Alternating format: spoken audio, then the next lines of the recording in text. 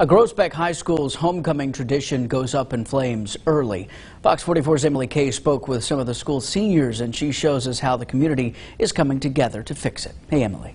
Hey, Adam. Well, the community was flocking together earlier on today to rebuild the bonfire. Locals bringing out any way they could find to the site. However, some local high school seniors say that this was still a major blow to the homecoming festivities.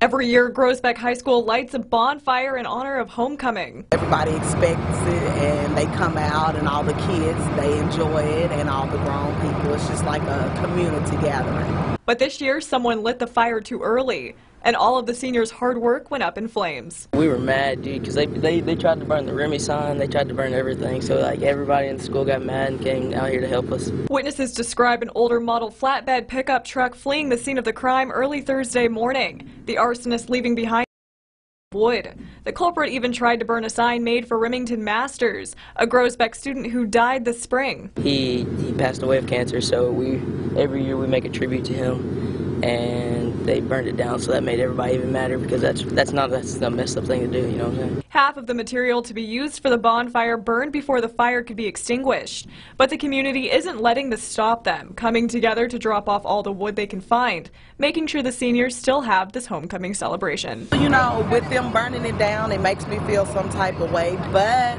at the same time, it'll all come together, because you can never tear down a community that has always been together.